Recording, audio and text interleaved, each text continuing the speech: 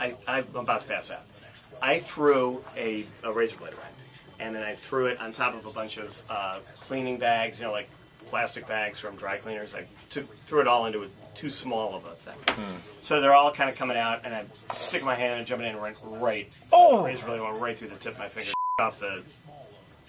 It's a total. This is the most amazing thing. Huh. He's pointing all the fun I've made of Rahm Emanuel. Yeah, this is exactly what happened. You got and now I'm missing the tip of my karma. finger. You've been karma'd. You and Rahm now have a bond, but you can't really bond because you don't have the hands to do it anymore. I know this is probably not a good time to advance the cause of the show. Here comes the unsympathetic manager. Hi, it's me. I've had many fingers that I've shared with Ro. Yeah. Don't dip your finger in the hydrogen peroxide.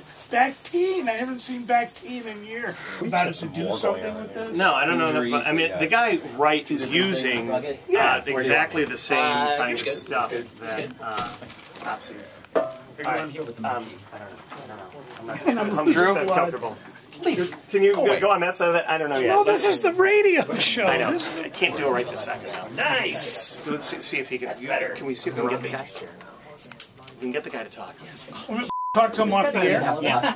We got Rahm Emanuel. He always makes fun of drama in her personal life, the ups and downs. Did that add to the legend, or did it take away, you think? Long before we had, the Angelina Jolies of the world, we had Elizabeth Taylor, whose life was made for a tabloid headline. So, she had this great on-screen persona, but then she had this wildly, insanely dramatic real life. I mean, 7 marriages and serious illnesses and great scandals. I mean, it seemed like almost every other year she was making huge headlines. So larger than life on and off the screen. She's one of the last